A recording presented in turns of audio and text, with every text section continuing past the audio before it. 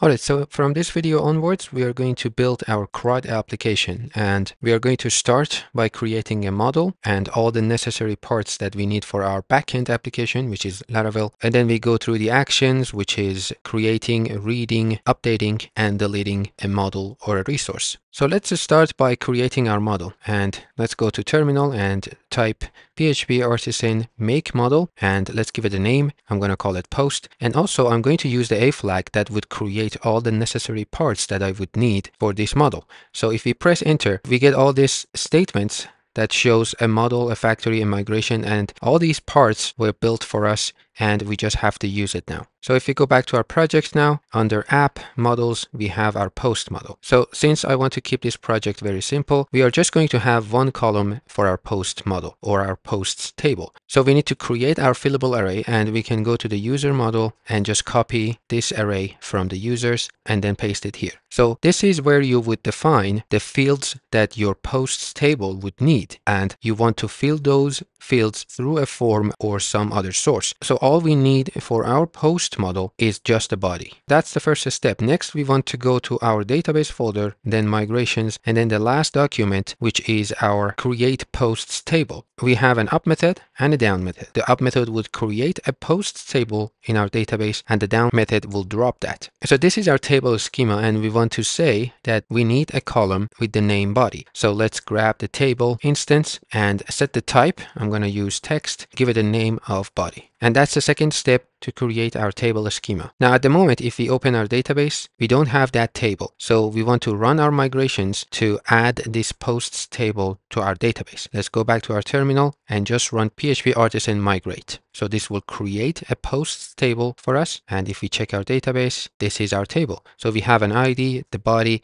and two columns for the date. And I'm going through all of this kind of fast because we covered all of this in the Laravel series, and there is nothing about Inertia or React at the moment. We are just working with Laravel. All right, next we want to create our routes so we can render our posts on the first page. So if we go back to the app directory, under HTTP controllers, we have a post controller. So all of these documents were created when we used an a flag to create our model. You notice down here we have our controller was created, which is a resource controller. Now a resource controller is basically just a normal controller, but it has all the methods that a CRUD application would need. So the index method would show the listings, the create method would show the form to create a post, and the store would save it, and so on. So the name of these functions are important because Laravel would look for these names and it would associate these functions to a specific route. Now at the moment, if we go back to our terminal and just list our routes using PHP artisan route list, we have only one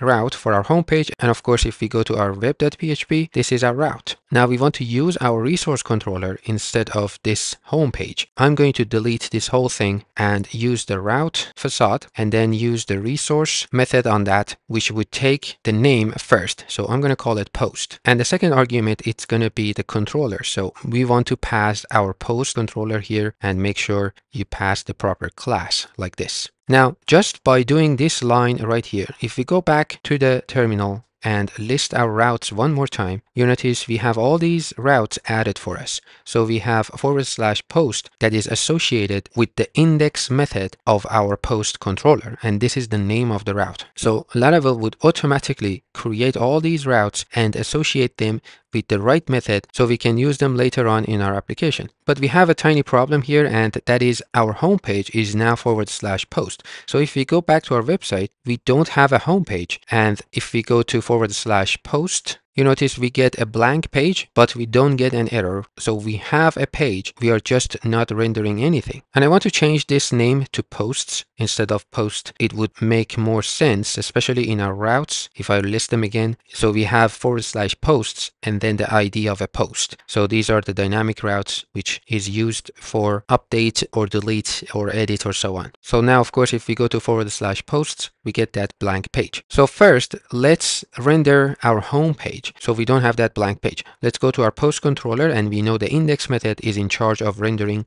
our home page. So let's return our inertia view here instead of returning it in the web.php. So we just want to do the same thing here and return an inertia view.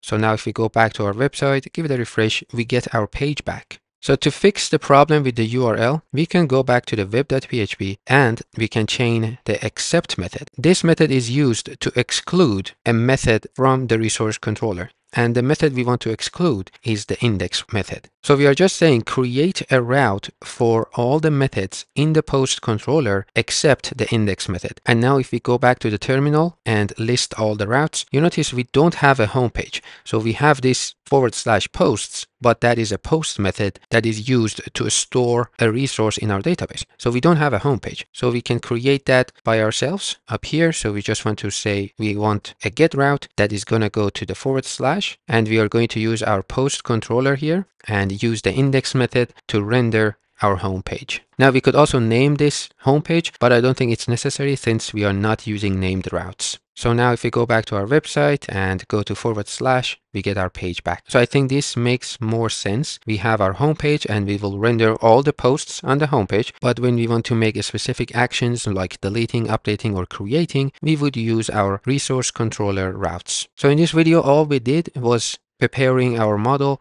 and resource controller. So it was all about Laravel. Now in the next video, we want to start by listing posts. So we will seed our database with some dummy data and we will show them on the home page. So let's do that next.